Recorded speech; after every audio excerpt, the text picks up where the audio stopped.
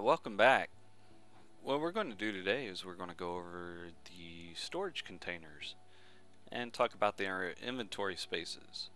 Unfortunately, we can't go over how to make them, but at least you'll know which ones you want to aim for, and you pretty much have a general idea of how to get them. First up is the alchemist chest. We're pretty much going in alphabetical order.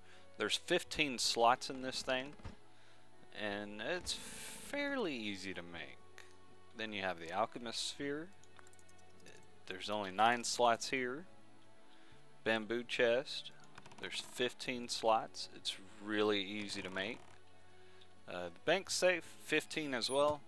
Not easy to make, however, it's tough to open.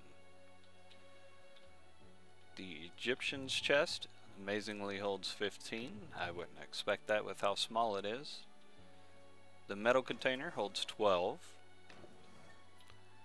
The metal sphere holds 9. It's just like the other sphere, right? Yeah. Oriental chest. This holds 15. Now I personally haven't unlocked any of the Oriental stuff, so I'm not sure how to make it at all.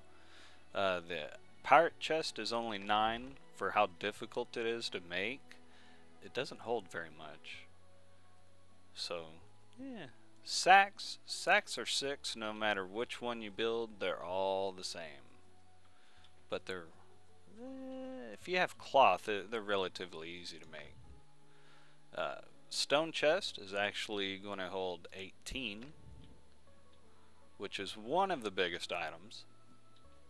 The wicker basket, for how easy it is, it holds 9, which might actually be easier than the pirate's chest. However, it's pretty easy to get into. So depending on your storage area, those might be handy, especially in the beginning. Then we have the wooden barrel, holds 9 as well. It's relatively easy to get into. The wooden box actually holds less. It's only 6. And there's several different kinds of wooden cabinets. The first two here, they hold 12. But I believe you can also display items on this one, which would actually give you more than 18. But again, it's not the items on the shelves are, well, anyone could pick up.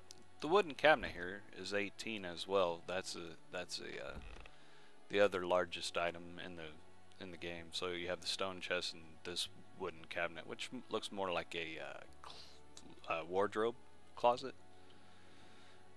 This wooden cabinet holds 9. Again, it has several display shelves, and then this shelving unit is also a wooden cabinet, and it has a lot of display area.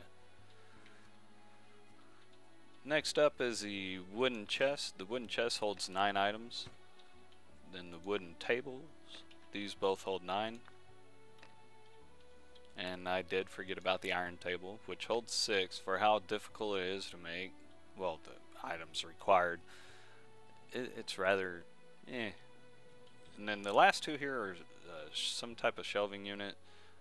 There's this one, of course, it's only one shelf, and then this one has technically 2. I want to say there's 3 places you can place, but there we have it. That's just a quick little short video to show you all the different items that you can store stuff in.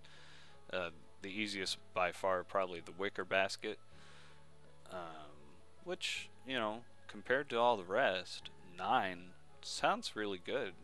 But if you can get your hands on some bamboo, you can hold a lot more. But then again, if you're looking at space, well, 2 wicker baskets is 18, and you know, I mean, it takes up the same amount of room as this. So if you're not looking at a breaking in ability, then the wicker baskets might be the way to go.